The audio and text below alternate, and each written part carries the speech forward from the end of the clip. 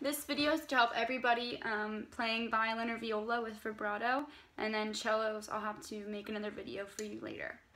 So when you do vibrato, you want to make sure that, like we talked about, that you're moving from this part of your arm, so your whole forearm, and actually even probably from your shoulder. So you want to make sure that you're always moving out like this. So if you take your right hand and place it on your left elbow like this, you can kind of slowly feel your hand move out and in.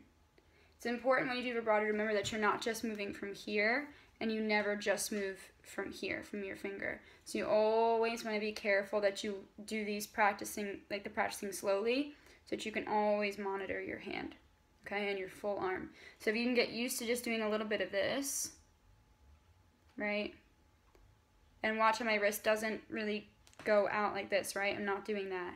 It's nice and relaxed, but my wrist is a little bit controlled.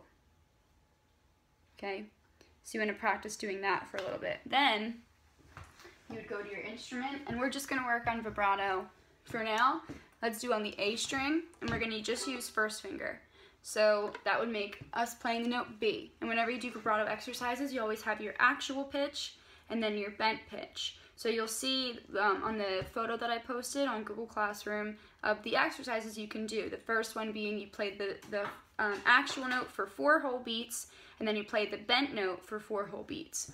And the way that you get the bent note is by moving your arm out like this.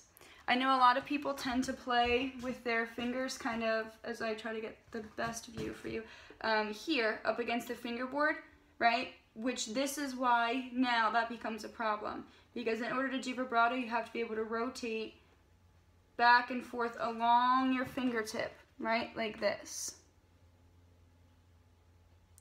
So not only are you now rotating along this part of your finger on your fingertip, but you're also moving from your whole arm. So you have to be very mindful of that and really focus when you practice.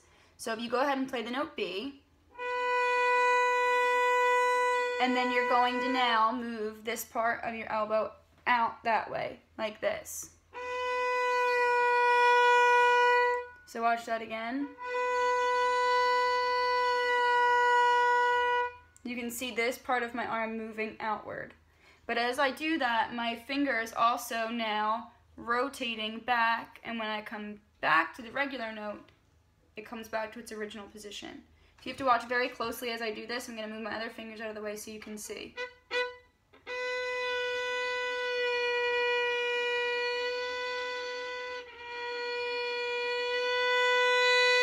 Right, so now you see that I'm doing this with my finger, but the motion isn't just coming from here, right? That's not what I'm doing. I'm doing this. So that's something that you're going to have to work on controlling so that you can make sure that you're moving correctly from the very beginning of your vibrato exercises. If you start practicing just moving from your finger or just moving from your wrist, you will learn vibrato incorrectly and you won't get the sound that you want. So vibrato is just kind of like the icing on the cake, right? It's a decoration. You shouldn't do it unless you know how to do it exactly. So I would just advise practicing the way I kind of posted online. So the very first thing that you would do is you would play the regular note for 4 beats. So in this case, it's B. 2, 3, 4, and then the bent note for 4 beats. 3, 4, and back. 2, 3, 4, 2, 3, 4, and back. Like that. And it's always within the same bow. Then from there I would move to half notes. So now the regular pitch is going to be 2 beats and the bent pitch is going to be 2 beats. Like this. Ready? And bent note. Regular note. Bent note.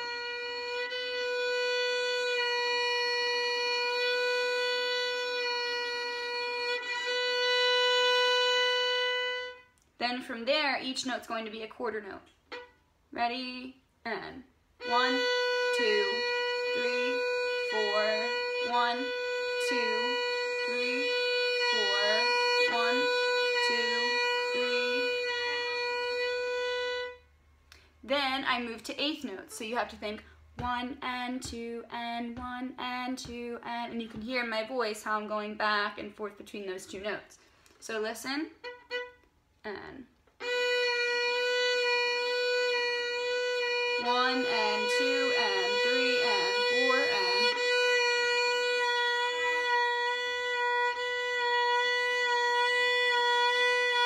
Everything's nice and relaxed. My thumb, I don't really have to have my thumb on my instrument in order for me to do vibrato. So you shouldn't be holding your instrument like with the grip of death, right? You shouldn't see white at the tips of your fingers. You should be nice and relaxed and very light on the string. Next, you go to triplets. So now you have triplet, triplet, triplet, triplet. As you do this exercise, this is how it should sound. Ready? And. Triplet, triplet, triplet, triplet.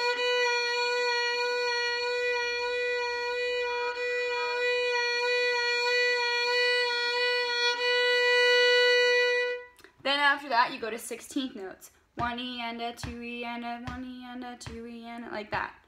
So listen, and.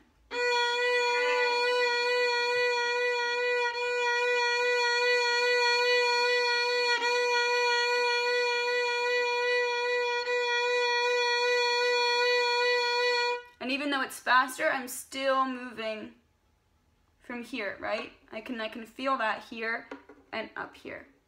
Next, you would just try to see how fast you can speed up your vibrato so that you don't really hear the bent pitch, but now sounds like just an ornamentation on that note, like this.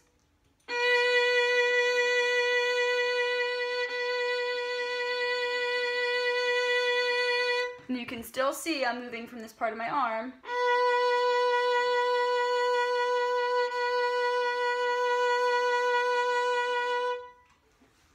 Then you would proceed to do that with your other fingers. But for this week, just see if you can experiment doing vibrato with first finger on G, D, A, and E. And violas, obviously C, G, D, and A.